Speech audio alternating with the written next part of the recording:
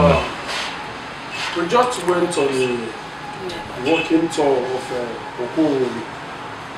We found out in fact 70% of the community is immersed in waters.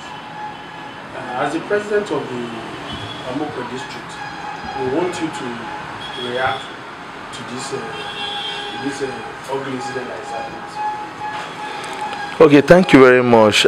First of all, I'm Comrade Ekeleme, the President General of Amukpe District, and Okuovwori is one of the communities that made up Amukpe District.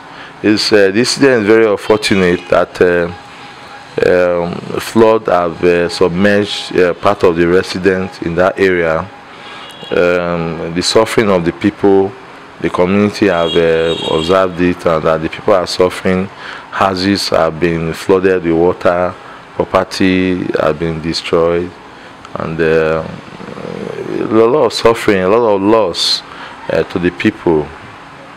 I think the district is also observed, and the cause of the flood, we know that periodically, we are aware that let's say 3-4 years, in every 3-4 years, when there's excessive rainfall, flood always submerges that area, which the community is also looking at, and the community will endeavor to bring this issue of flood to the attention of the government. We know the government have been doing very well in flood issues, especially the local government chairman, Chief Eugene Waga, who have been clearing drains, the drains in the town, clearing blocked drains so that this issue of flood will not occur.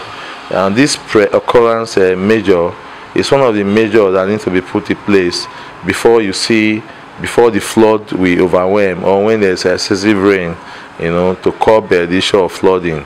But this issue of the Okuovwori, it's a peculiar one, and the community will do something about it by bringing the attention of government to this area, so that